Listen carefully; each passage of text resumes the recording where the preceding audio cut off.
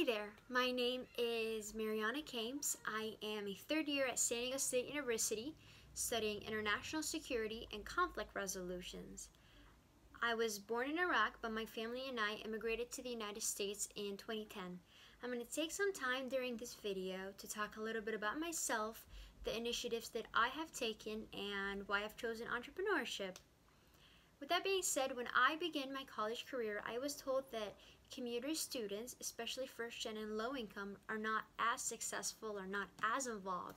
And so within 3 months of being a freshman, I decided to apply to the highest student leadership position held in the CSU system. Fast forward 8 months, I was appointed by Governor Gavin Newsom to serve as the 2019-2021 student trustee, where I represent all 480,000 CSU students. I'm sharing with you this particular experience because it truly showcases who I am. Someone who's always being told that they are too young, but someone that truly sees the possibilities and things that might be seen as impossible. With that being said, I've also interned at HP and Partners in College Success, which is a nonprofit focused on making higher education accessible to low-income students. On campus, I've also been involved with Associated Students, Tijuana Homebuilt, and Rotaract of SDSU. Now, if you were paying attention in the beginning of this video, you might have realized that my major is not necessarily a traditional major. As an international security and conflict resolutions major, I basically study conflicts out there in the world.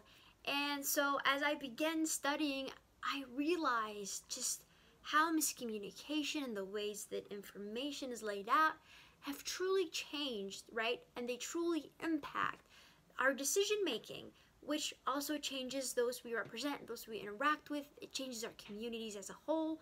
And so all those problems and all those gaps brought me to entrepreneurship.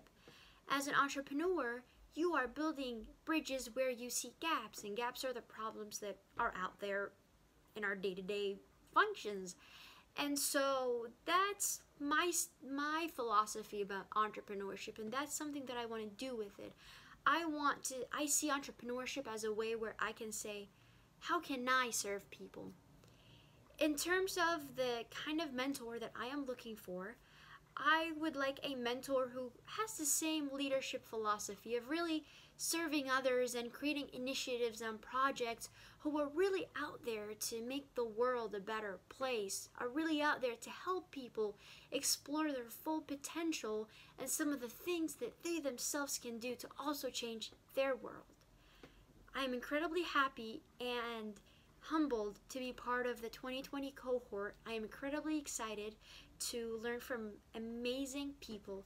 Thank you so much for watching this video, and to my mentor, I look forward to meeting you.